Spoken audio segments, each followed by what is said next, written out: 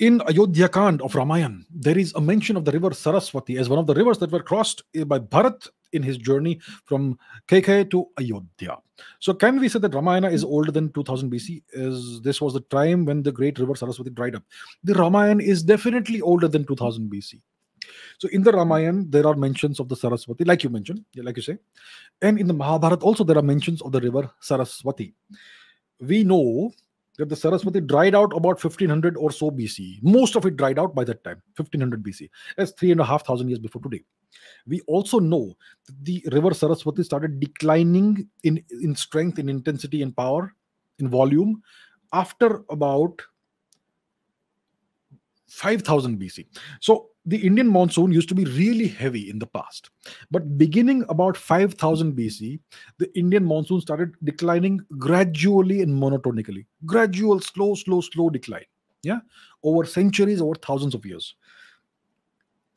So the river was last in her prime around 7000 years before today. And she mostly dried out by about 3,500 years before today. So this is a period of about 3,500 years in which it went from a full-fledged great river to a river that is half dried out or mostly dried out. Yeah. Now, in the Ramayana, the Saraswati is mentioned as a great river.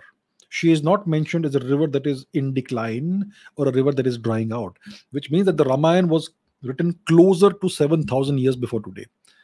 It was written closer to, I don't know what the date is. I forget. I think it's 6000 BC, which means 8000 years before today. So the Ramayana was written closer to that time when the river was in her prime. It was not written closer to 1500 BC when the river was mostly dried out, which means the Ramayana is definitely way older than 2000 BC. The Ramayana could have been, the events of the Ramayana could have happened maybe somewhere around 5000, maybe 6000 BC. Quite likely. Yeah. But we don't have the correct dates as of now. It will happen in the future. We will get the dates. Right now, there's a lot of contention, confusion, a lot of all that. Yeah. So we'll not go into that controversy.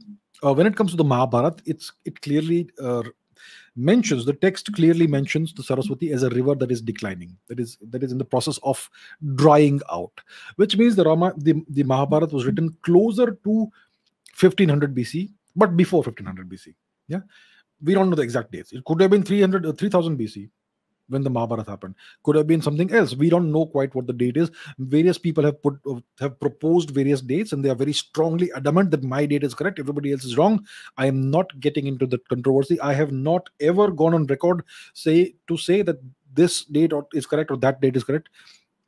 So I have not taken any sides in this. But yeah, to answer your question, the Ramayana is way older than 2000 BC, way before that.